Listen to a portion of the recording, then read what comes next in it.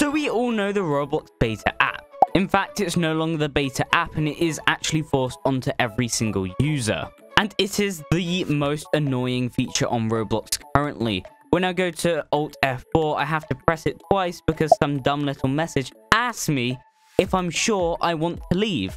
Yes, I'm sure. I've gone to the effort of pressing 2 separate buttons to leave.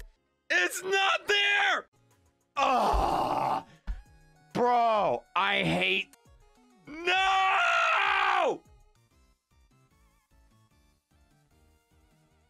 No! You just... Darn it! And Roblox gave us a feature so we can turn that off so it will never do it ever again. So just join any Roblox game, then do Alt F4 or Alt Tab X. And just before you leave, you'll get this little pop-up again just as usual.